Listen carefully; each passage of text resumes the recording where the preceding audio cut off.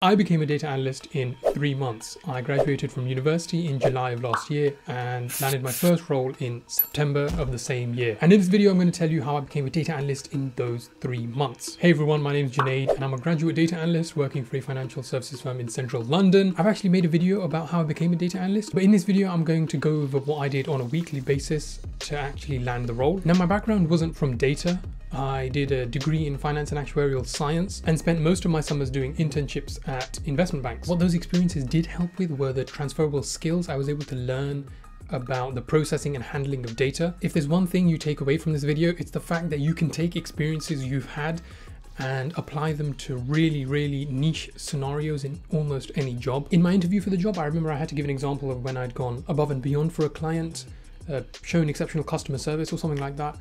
And the example I ended up using to demonstrate that was from my time as a sales assistant at a suit store, Moss Brothers. And ultimately that went down quite well because it not only validated my ability to deal with important clients, but also helped to highlight a previous experience I'd had where the client comes first. So that particular example had nothing to do with data or finance, but in the interview environment I was in, office attire is a central part of the workplace. And after I brought that experience up, we had a 3-minute discussion about the difference between fully lined and half-lined suit jackets. Now, let's dive into the video with the technical skills I worked on. So starting off with technical skills, I needed to be able to set myself apart from as many applicants as possible. And I knew that no one would hire me if I couldn't work with data and basic data tools and software. So my plan was to learn a little bit about everything with a focus on Excel, Power BI, Python and SQL. So I dedicated 3 days of the week honing and working on my technical skills. Now, those 4 that I mentioned would be my strengths: Excel, Power BI, SQL and Python. But I was also actively learning all of the most prominent industry tools: MATLAB, R, Tableau, VBA, etc. Now, don't get me wrong, I was just learning the basics of all of those tools other than the 4 I'd chosen as my foundation. Now, there were 2 reasons that I ultimately learnt a little bit of everything. One, the idea was I'd confidently be able to bring up any of the whole array of skills I'd learnt and be able to go back and forth with the interview panel, and if they asked me a question, at least I'd be able to talk about it. Second, in my case, it would make my CV stand out because I was coming from a non-data background and make it easier for the employer to forward my application on to the next step of the recruitment process. If you know the role you want to apply to and you've done the research and you know the infrastructure and workflow that's built in within the company that you're applying to, for example, during the research stage of your application process, you might find out that a company uses Tableau over Power BI. Then in that case, of course, focus on Tableau and not Power BI. But in my case, I was applying to a lot of different roles and I needed to be able to generalize my scope of skills and abilities. If you want to start at square one, the absolute basics, I've made a video about the 5 Excel functions I use the most as a data analyst in my day-to-day, and I work through a practical example of when I use each of those functions. I'll link that video up there. That's a good stepping stone if you don't know where to start, and from there there's countless online tutorials and workshops and boot camps that can advance your skills further. Now, the learning I was doing was all self-paced through online resources, watching YouTube videos, tutorials and online courses. There were 3 online courses that I did that really helped me build a strong projects portfolio, and we'll dive deeper into the projects portfolio later on in the video. The first course I did was the computer science course offered by Harvard. It's called CS50's Web Programming with Python and JavaScript. There is a precursor to this course, which is called, I think, CS50's Introduction to Web Programming, but I'd done a bit of Python at university, so I skipped that first one and jumped straight into the second one. That course I did, again, isn't inherently designed for data analytics, but it gave a great overview of Python basics,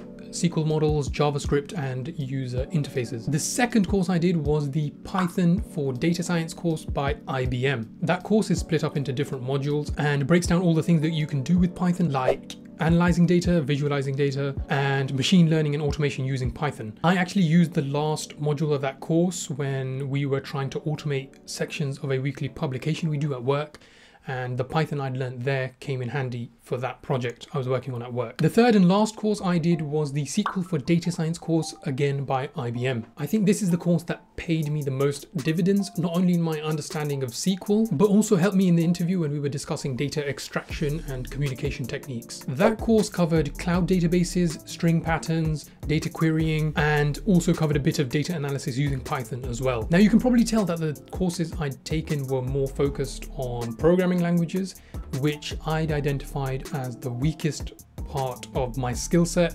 I'd worked with data quite a fair bit during university and internships. We did a lot of data extraction that I could talk about in the interviews. And also, while I had technical knowledge of Python and SQL, a fair amount of Python and SQL from university, I didn't really know how they were used in real life corporate decision making. So that's why I chose to focus my time on working on those programming languages. So the quickest way to become an analyst is to identify the weakest points of your skill set and really work and hone in on them. Moving on to the non-technical skills I worked on. For the remaining 2 days of the week, I was working on the soft skills that are required for analysts, and they're just as important as the technical skills. My background meant that I was already inclined to problem solving and critical and analytical thinking, which are also very important skills to have. And I've made this point before, but I'm a huge advocate for the importance of communication skills. This includes both written and verbal communication. I think communication skills are the deciding factor between the analyst that was just about to get the role and the analyst who did get the role. I've had the chance to sit in some recruitment interviews during my time as a data analyst, and the analysts who were hired not only had excellent analytical skills, but they were also able to communicate really, really well and tell a fantastic story. From my experience, that's what I find employers are looking for. They want someone who can deal with their clients with confidence and clarity. I've had so many people reach out to me who are great analysts. Their CVs have more relevant work experience. They're more qualified than I am. They've done master's degrees in analytics and data engineering, and they still aren't able to land a job. That shouldn't be happening. If I was able to land a job with a degree that really isn't even completely relevant to data analytics, then the limiting factor for those people is the ability to sell yourself, which again boils down to communication. When I was applying for jobs, I figured out that there were two primary ways in which I was selling myself to employers. One was my CV and the other was my LinkedIn profile. An employer sees those two things first. Before they see anything else, those are the two things they see. The secondary way I was selling myself was in the interview. I made an entire video about what I did 24 hours before my data analyst interview, and I cover what I did in the months leading up to my interview. So I'm not going to go into the details about the interview prep that I was doing during those 3 months. I'll link that video up there if you want to check that out. Now, those first two, your CV and LinkedIn profile, need to be absolutely airtight. You can't afford any spelling or grammatical errors in them. One person who sent me his CV, he had a bachelor's degree in computer science, a master's degree in data analytics and cloud computing, 3 months of experience as a data intern at an insurance company where he built up a fairly strong projects portfolio, but he was still unable to get a job. The only issue I could find with his CV were that there were a few spelling and grammatical errors. Some sentences weren't grammatically correct and some words were spelt incorrectly. I can almost guarantee that he wasn't being hired due to those small errors. If an employer sees that, then they can't confidently let you communicate with their clients because it'll reflect badly on them and the rest of the data team, and also it won't inspire confidence in your clients. That's what I mean by everything has to be airtight. Those minute errors could be the reason that you're not landing a role, and it's not as though the changes that need to be made are difficult. Those are such small changes. I digress. Back to what I was working on. Knowing that communication is very important, I was working on building my communication skills, integrating everything I had learned from the courses I was doing and explaining that to someone who didn't have any technical knowledge. If the person I was explaining to was able to understand what I was teaching them, then a client should be able to understand with no issues at all. There's a book called The Unfair Advantage, and it talks about the unfair advantages that people have. An unfair advantage is a condition, asset, or circumstance that puts you in a favorable position over others. When I read that book, I started to think about what my unfair advantage was. I wasn't particularly good at the technical skills. There were people far better than I was at the technical aspect of things. I didn't have as much industry knowledge as many of the other applicants. I didn't have as much experience. Some of the applicants were older than I was. They had 2 or 3 years more experience than I did. I mean, this was my first job out of university. So my aim was to make communication my unfair advantage because there were so many people more qualified than I was applying for the same role. So that's what my week would look like for those 3 months. 3 days learning about the technical skills with a focus on Excel, Power BI, SQL and Python, and the remaining 2 days working on building my communication skills, presenting what I was learning and being able to deal with any queries about the data that I was presenting. Early on in the video, we briefly mentioned the data analytics portfolio that I was working on curating, and that was mostly done through the online courses while I was studying. A good projects portfolio is a great way to demonstrate to employers the practical side of your skills and experience. This is your chance to show your data visualization, data presentation skills, and your creativity. For me at the time, programming wasn't my strongest suit. I had good technical knowledge, like I mentioned, of Python and SQL, but I hadn't been able to apply them in real life corporate decision making. Oddly for me, some of the standout pieces that I included in my portfolio were financial models that I'd created at university and as investment analyst intern at UBS. I think the reason they were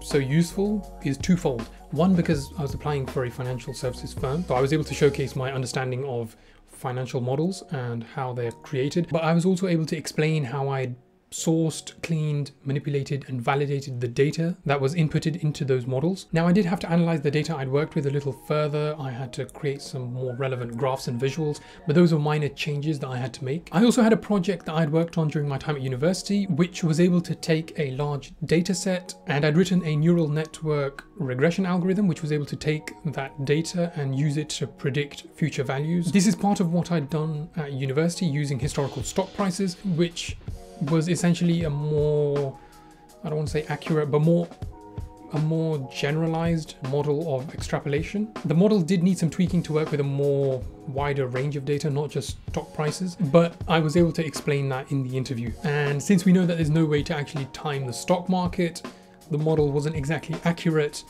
but I was able to show the work that I'd done. Now I don't actually have that project to hand because the hard drive it was on failed, so I've sent it off to recovery. Fingers crossed I can get all that data back. One of the best projects I've ever seen as part of someone's portfolio, and this is more relevant to data analytics, was someone had created an interactive vaccine tracker as a dashboard in Power BI. The tracker essentially took publicly available data and on a world map showed how many people were vaccinated for a specific country over the entire populace. The map was color-coded by a number of people vaccinated and also had different iterations on how the numbers of infections would go up and down depending on how many more people or less people were vaccinated. There were some rough edges. For example, the source data wasn't right, but he was able to explain in the interview and after the fact that if he had access to the right data sources, how he'd be able to input that data into his model. That was by far one of the best examples of a portfolio project I've ever seen, because it's not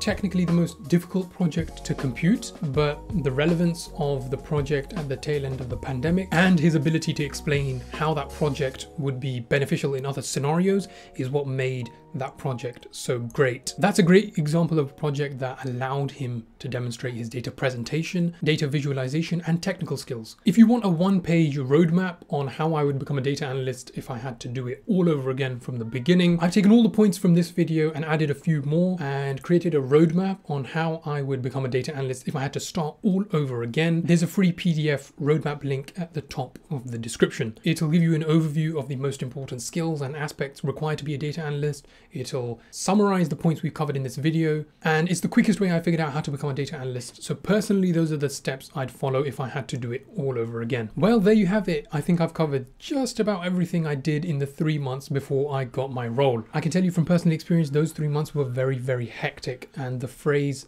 that looking for a job is a full-time job in and of itself was very, very true. If you have any questions, be sure to leave them in the comments down below. And let me know what videos you'd like to see next. If you want a more in-depth dive into any of the points we covered in this video, or you have any specific topics you'd like me to cover, let me know that down below as well. Follow my Instagram if you haven't already, hit the subscribe button, leave a like, and I will see you guys in the next one. This is your chance to show your data This is your chance to show your visualization. This is your chance to show your This is your chance to show your data visualization, data presentation, I can't say visualization after data.